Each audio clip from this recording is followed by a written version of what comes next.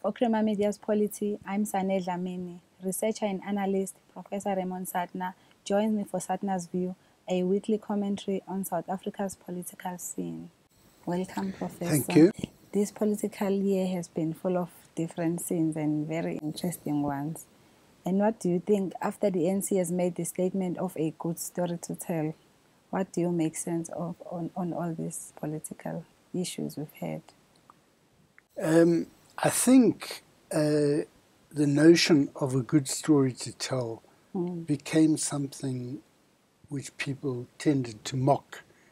And I think the problems of the ANC, that it would be a very, very difficult year, could be seen from before that January the 8th statement, could be seen from the time of Madiba's memorial at FNB, when the president was booed. Yes. It was booed in front of an international audience, something that's unprecedented, something that happened at a sacred occasion.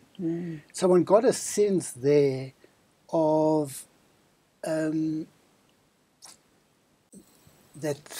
there was something, some unrest within the ANC camp, because it appears that many of these people were ANC supporters.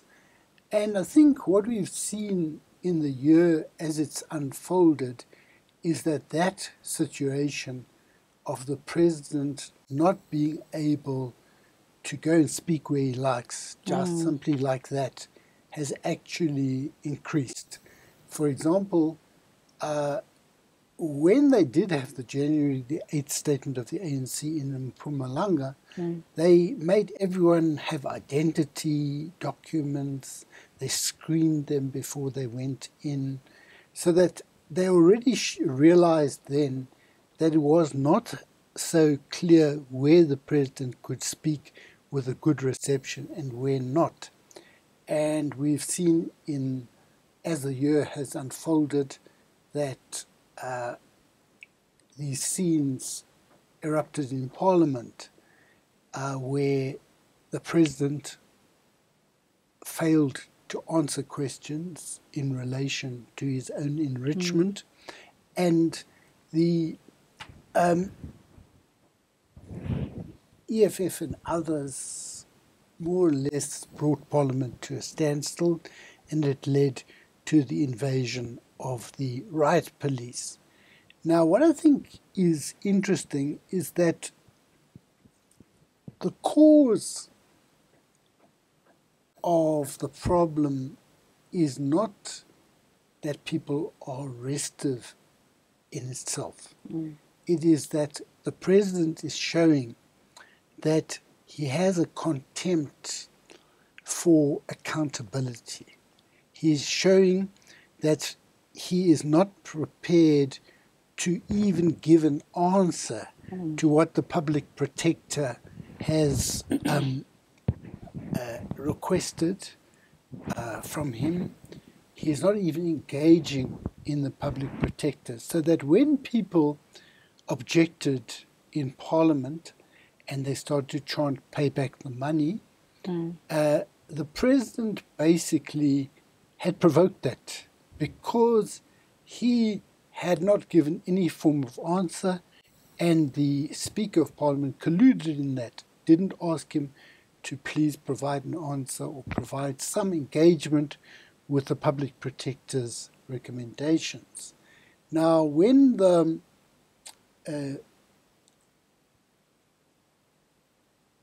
opposition inquired over why the president is not coming to answer questions, again, there was a demonstration of contempt for what is a constitutional duty, that the president is required to come and answer questions 4 times a year according to the rules of Parliament. And the scenes that are erupting in Parliament, according to some ANC people, would make President Mandela very unhappy. But I think President Mandela would also be very unhappy about a failure to account to the electorate through their representatives.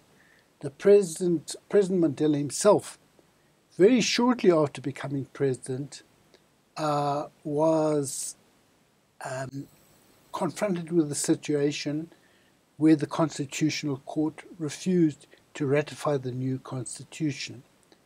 Instead of saying, "Who are you to do this? We are the elected representatives. You, the court, are unelected," he accepted it because he recognized the need to strengthen democracy. So I think we've got a number of situations where the ANC is in trouble in the sense that it lost a lot of votes in the elections. It appears that if you take into account who is eligible to vote, the ANC actually has a minority of people who voted for them, because the number who didn't vote, the number who were eligible to vote but didn't register, the number who didn't vote against them, who voted against them, is higher than the number who voted for them. Okay, and you've just said that the ANC is in trouble. What do you think of the prospect of the alternative opposition forces now if the ANC is so weakened? You see, the fact that the ANC is weakened, the fact that you can bring Parliament to a halt, doesn't mean that you yourself have a vision. And I think when you speak of a vision in South Africa, you have to offer something that captures the imagination of the majority of the people of South Africa, who, even after 20 years of democracy, still in many cases live in conditions that need to be fundamentally transformed. Now, the DA has shown itself adept in bringing court actions about votes of no confidence, about Jacob Zuma and Nkandla, about reinstitution of charges.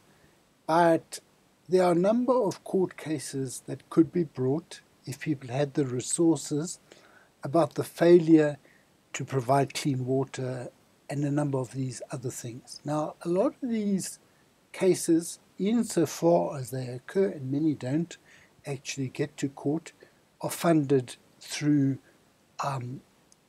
NGOs who get lawyers for these people, or through particular institutes like Socio-Economic Rights Institute, CERI, Equal Education, and so forth. And the DA is not doing that in the main, and I think this is because the DA has a core constituency, and that core constituency remains primarily whites. And if they were to devote much more of their time towards the poorest of the poor, they may well lose that constituency, or let's say suffer some losses there. The EFF is the third largest party, and has demonstrated that it has a capacity for drama, for dramatic actions, for doing things that disrupt. And it's been quite effective with that.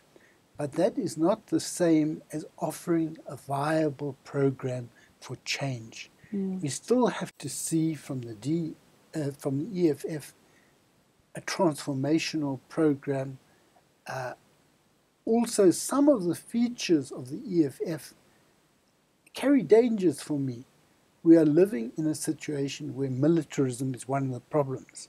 Now, they themselves are replicating that with titles like Commander-in-Chief, Fighter, things like that. And it also feeds into one of the most dangerous features of the present, this male aggression, and we need to, in fact, take all steps towards ending that. That was Professor Raymond Suttner speaking to Creamer Media's Polity about a year of crisis and what lies ahead.